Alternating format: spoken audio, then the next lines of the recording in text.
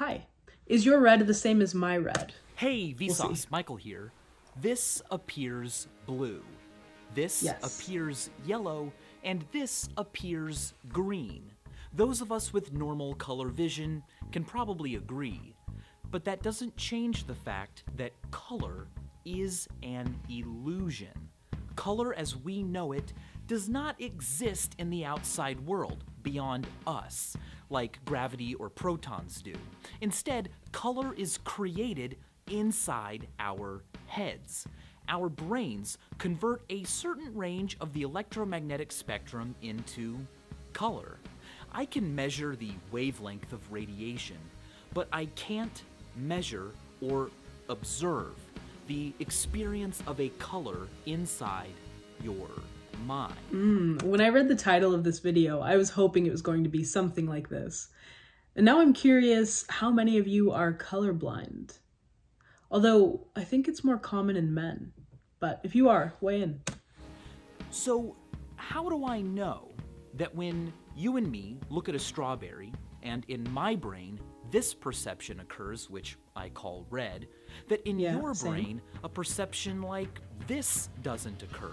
Which you have, of course, also learned to call red. We both call it red, we communicate effectively, and walk away, never knowing just how different each of our internal experiences really were. This is something I thought about so often as a child, but I had a really hard time articulating this concept, so I came off sounding very tinfoil hat, which drove me crazy. So it's exciting to see that there's actually a video speaking about this.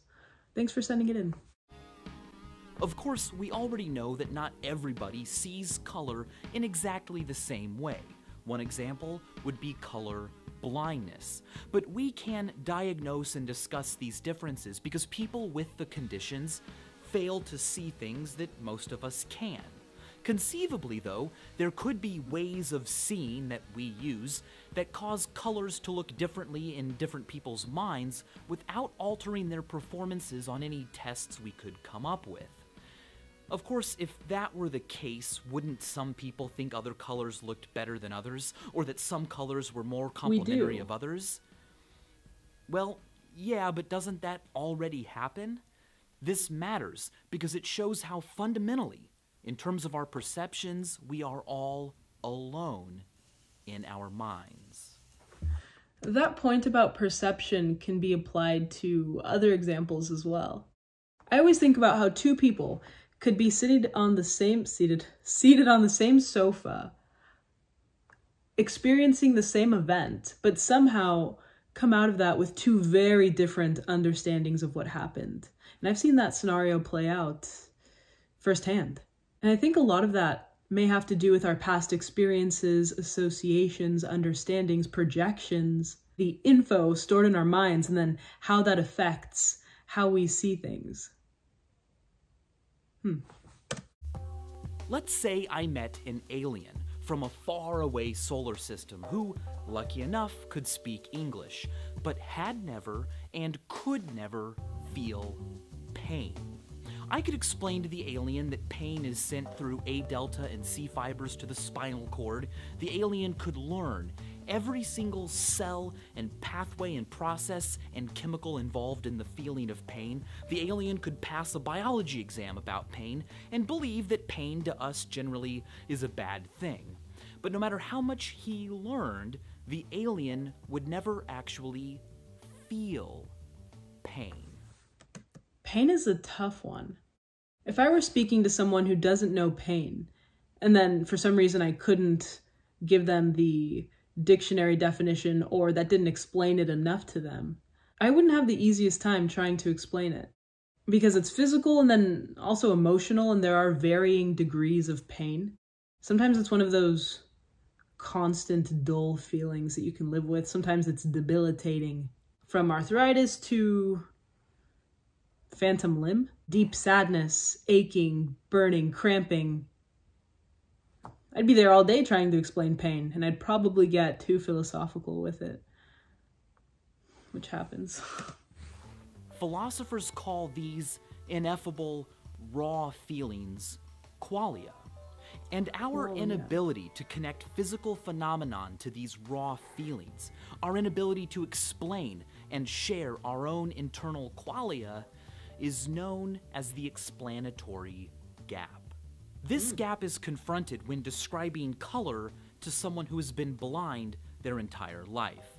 Tommy Edison has never been able to see. He has a YouTube channel where he describes what being blind is like. It's an amazing channel.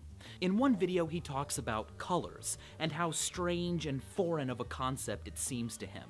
Sighted people try to explain, for instance, that red is hot and blue is cold. But to someone who has never seen a single color, that just seems weird. And as he explains, it has never caused him to finally see a color. Some philosophers, like Daniel Dennett, argue that qualia may be private and ineffable simply because of a failure of our own language, not because they are necessarily always going to be impossible to share. There may be an alien race that communicates in a language that causes colors to appear in your brain without your retina having to be involved at all, or without you having to have ever needed to actually see the color yourself. Perhaps even in English, he says, given millions and billions of words used in just the right way, it may be possible to adequately describe a color such that a blind person could see it for the first time. Or you could figure out that once and for all, yes, or no, in fact, you and your friend do not see the same red. But for now, I'm still thinking about how he described red. If I go out on a sunny day and close my eyes, the color that I see behind my eyelids is what I call red. And bursts of what I call yellow. Just me, or? it remains the case that we have no way of knowing if my red is the same as your red. Maybe one day our language will allow us to share and find out. Or maybe it never will.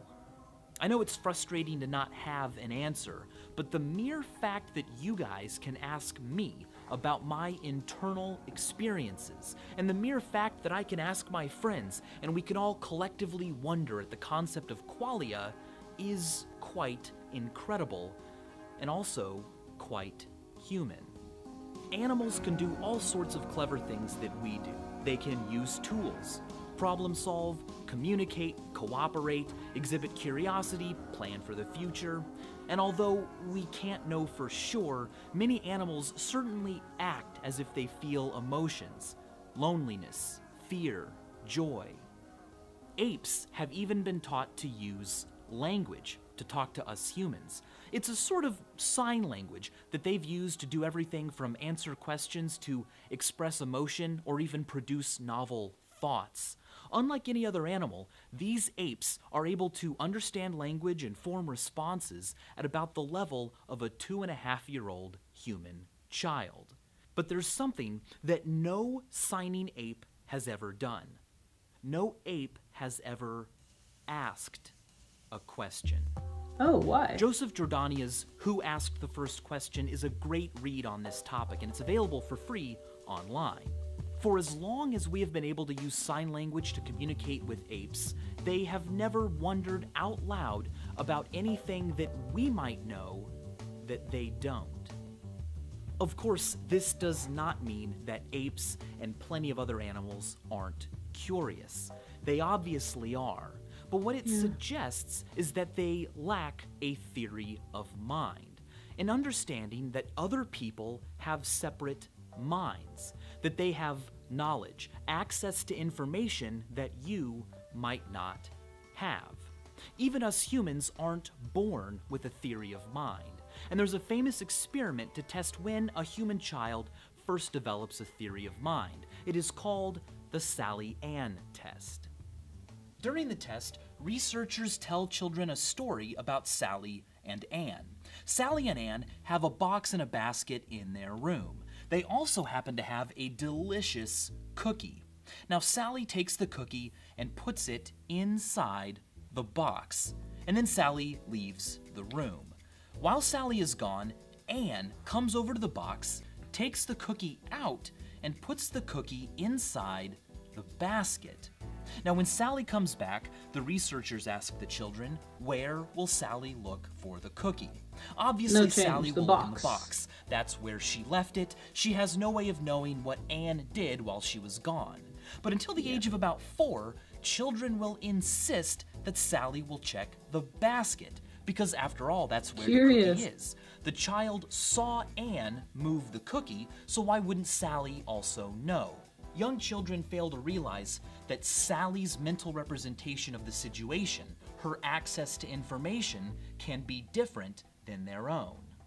And apes who know sign language but never ask us questions are doing the same thing. They're failing to recognize that other individuals have similar cognitive abilities and can be used as sources of information. So, we are all alone with our perceptions. We are alone in our own minds.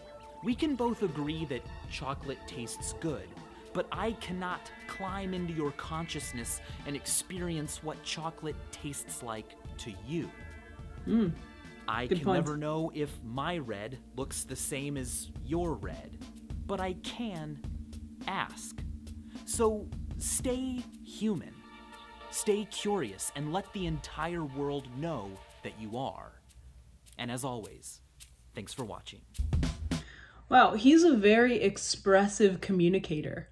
I genuinely learned a lot from that video, and he gave some pretty thought-provoking questions as well. So, thank you for the subscriber request. It's from a channel called Vsauce. First time watching, I liked it very much. So if you have any other videos from this channel that you want to recommend, let me know. But I like that he said that there wasn't an answer, only the ability to ask more questions. For me, it was also a dive into the shortcomings, complexity, and general importance of language, which is a subject I like anyway. And the Sally Ann experiment, which I'll probably read more of after this, had me thinking of solipsism as well for some reason there. But I can appreciate a video that touches on quite a few concepts and then explains them first easy enough for me to understand, but also gives me subjects to research after this. So I'm sure the next few hours I won't only be looking at color theory, but I'd never heard of qualia before either, so that's something I need to learn about. That just made me think of how relative perception is. And so much of the human experience is contingent on and confined to our own minds. So a fitting recommendation, literary recommendation, while he was speaking, I thought of this book. It's called The Sound and the Fury by William Faulkner. It follows 4 characters through what I'd call a tragedy, I suppose. 3 brothers, 1 narrator. And each have very different perspectives on the events. Sometimes so much so that you have to wonder, oh, are they incredibly biased or unreliable? And then the reader has to sort of put the puzzle pieces together to try to decipher what really happened. But I think the writing style is what really got me into that book. It's not linear at all, which I think made it fun to read. So if you've ever read that book, let me know if you liked it. And I'll of course link it down below for you. If I can find the free audiobook version, I'll link that as well. Let me know your thoughts on any of this. Thanks for watching with me. I'll catch you next time.